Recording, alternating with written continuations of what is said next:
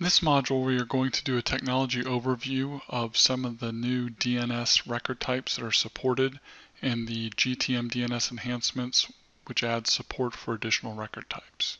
Resource record types that we are going to talk about are A, Quad A, CNAME, NEPTR, SRV, and MX records. Let's do a quick review of what A, Quad A, and CNAME record types are. These were supported in prior versions of GTM, so there's no major changes here other than with the CNAME records. An A or address record returns an IPv4 address of a given host name, so you give it a name and it returns the IP address. Quad A records do the same thing for IPv6, and CNAMEs are alias one name to another name. So in this example, www.01.example.com is a CNAME for www.example.com. The important thing I noted here that this is a name pointing to another name, and that's what we're going to find with all of these new record types, are that the main thing they have in common is they all return a name rather than an IP address when that query is made. And then resolvers will recursively request and get additional information about a particular name to finish the resolution. So the first item we're going to talk about are NEPTR resource records.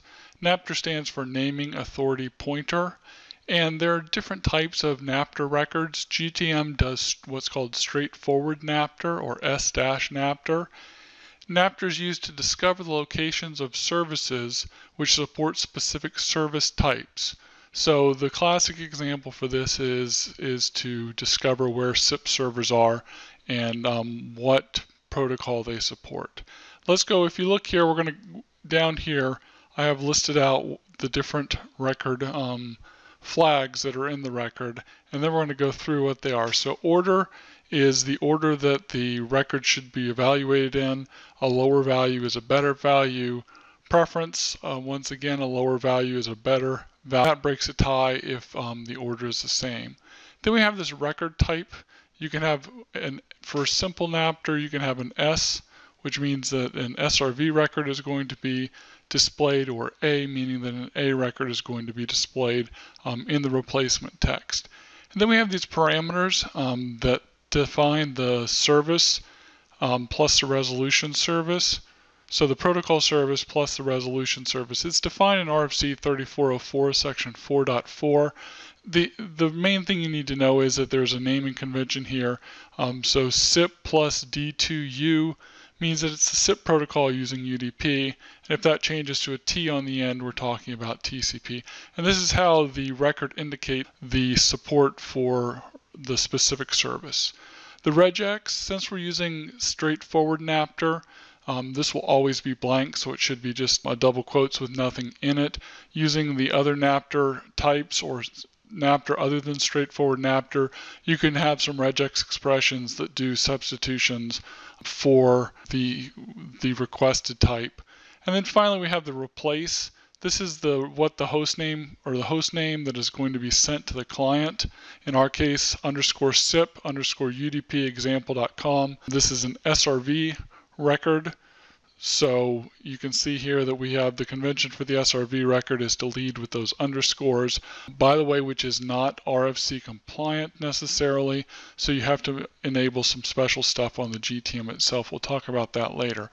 But that's what's going to get sent to the client as the resolution, actually this whole line right here, and that's going to be the host name on the end. This query here at the bottom is in response to a dig to example.com for NEPTR, and you can see that each of the values are set. Once again, the S is for SRV. This is for a SIP record, and we are telling it where to find the UDP service. And then we're saying for additional information, do an SRV lookup against _SIP._UDP.example.com. And if recursion is set up or your resolver supports it, it will go ahead and fill in those blanks for you. So you can see that the lookup for the SRV was done here, and it got another name for that service. And then finally that A record is returned with the address. We're going to talk about the SRV records in the next slide. So let's talk about the SRV records. An SRV is a service locator record, and it's general use, or it's a general record used to indicate service locations. The lower priority field is the preferred field here, and then if the priorities are equal, then the weight is used to determine which one is used by the client when it receives that record. You can see here, this is the dig that I did for that underbar SIP. That there should be a dot there, underbar udp.example.com, and we asked for an SRV record type. And you can see that 2 records here were returned in this example. There's the priority of 20 and the priority of 10. So the lower priority is going to be preferred, so actually SIP02 is going to be preferred by the client.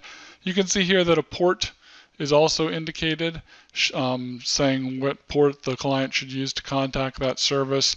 And because we got to this by following maybe the NEPTR record or looking at the name here, we know that we're going to connect to 5060 on UDP. And then the resolver will go ahead and resolve out, if you do a dig or something like that, will resolve out those 2 names and include them in the additional section. But you notice in both this one and NEPTR records, we are returning names are what's returned, and then the resolver will go ahead and resolve down to the actual A record.